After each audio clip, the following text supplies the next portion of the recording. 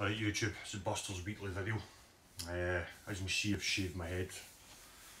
Hairdressers on the open, so I've had to shave it. It was bad, it was like sticking up like that. So, last week I said I was going to do a video on the Aria Pro IGBS PT, but I happened to get this. This came up on Facebook Marketplace. Had to get one. I've always wanted an OLP. So OLP, Music Man copy. The OLP stands for Official Licensed Product. That's what OLP stands for. So back in the day when Music Man didn't have like their Squire range, you couldn't buy that cheap Music Man copy. So they licensed it out to a company in China. They did quite a few. They did Music Man's, so they did the bass and they did the guitar. They also did a PRS OLP as well, and a few others before the company realised that they could make decent money if they had their own kind of cheaper range, same as Squire. So they stopped making these in 2009. I'm only going by what I've read on the internet about them. 2009, Music Man decided to brand their own ones, and they're pretty good guitars. I mean, the sub range is the cheapest of them all, so they range from about 300 to 500 quid. $300, $500, I think. Then you get the Stellan by Music Man, which is the next range up, and they go for like 500 to £1,000, depending on the model. And then you're talking thousands of pounds for the actual Music Man. So this was before Music Man did this. A company in China decided to do the official licensed product. That's what OLP stands for, as I said. So, but this one's based off the original Music Man from the 70s, not the new range. The body shape's slightly different, slightly wider as well. So this is more the 70s Music Man, so I can copy that. Pickups are quite cool. I've got another copy, a vintage copy, and I'm going to look at the wiring because this is different. A lot of people think that it's a 2-volume and a master tone, but it's not. What it is, it's a master volume in 2-tone. So the humbucker's split into two, so you've got a tone for this side of the pickup and a tone for that side of the pickup, so you can blend the pickup up so it's not 2-volume, and that's the way the original Music Man was. Because I've seen some other videos where they were saying that it's 2-volume, it's not, because the humbucker's split into two. But I've looked into it, it's not. I've actually opened this up, it's not. It's quite weird wiring, it's definitely a lot different from my other Music Man copy, which I don't know what I'm going to do now because now I've got this. So this is a 3-piece body, but it looks like it's one piece of maple, but it's solid maple body. Here my locking buttons squeaking. 2-piece maple neck. Black inlays, it's got the OLP on it, and then you can see at the back, it's obviously upside down because I wrote it on, but it's licensed by Music Man. So this was well before they did the sub version, the Stellan version and stuff like that. I said I've always wanted one of these, and I'd rather have one of these than have a sub or a Stellan, because these were made before and they're made to a really good standard. They're unbelievable how good these are. Humbuckers are amazing at it as well. So I'll let you hear. So normally when I play the Music Man, my other vintage, it's usually Rage Against the Machine, stuff like that. So I'll do a wee bit of that today. So I'm playing through my BH250, through my 4x12, no effects on it whatsoever. I've turned the tone print off. So I'll turn the tone all the way off, volume all the way up, so 2 tones for 2.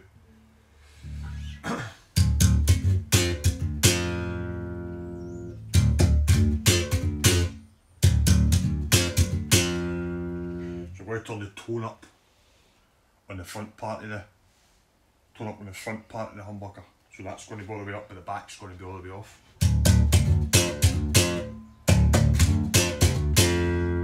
It'll turn the tone all the way up on both.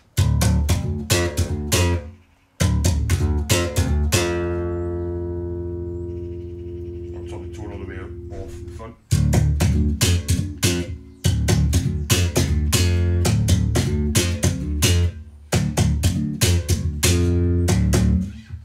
So that's really love this bass. It's definitely, I was looking for one as soon as it came up. I had a chance of a 5-string one. I'm not a 5-string player. I've got a 5-string that I barely use, but I like to have one just in case. But as soon as the 4-string came up in this colour, I've got a picture on my Facebook where I've got quite a few natural colour basses and they all kind of match. Looks kind of cool on the picture. So this is tuned drop D at the top for doing rage stuff. So turn this tone down a wee bit, tone's a wee bit here. Why is doing that?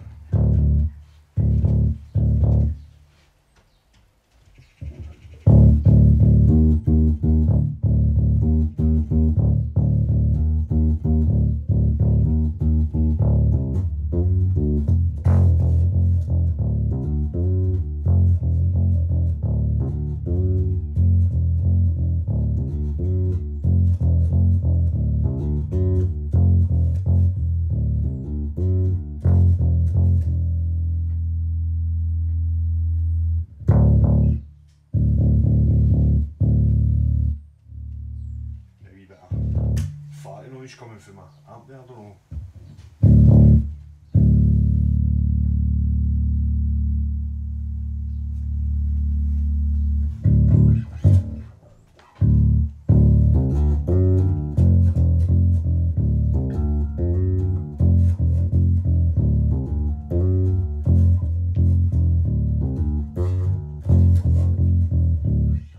Right, so definitely a lovely bass.